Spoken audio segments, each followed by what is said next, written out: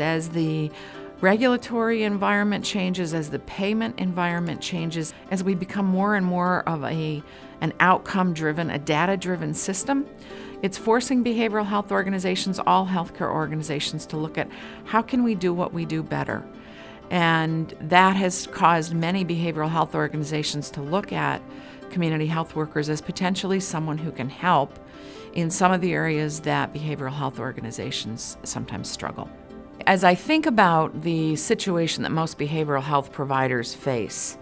in these changing times, on the one hand with tightening budgets,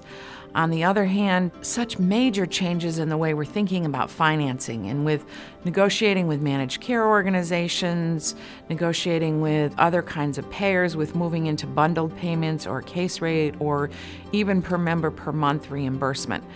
I think behavioral health organizations are being forced to look differently at their workforce rather than matching a particular workforce to a particular regulation which is tied to a particular payment stream. They're more matching workforce as a whole, team as a whole, to an outcome. And so when they begin to move in that direction, then you begin to say, okay, if I look at workflow across a particular work process, who is the best staff person to meet this particular need?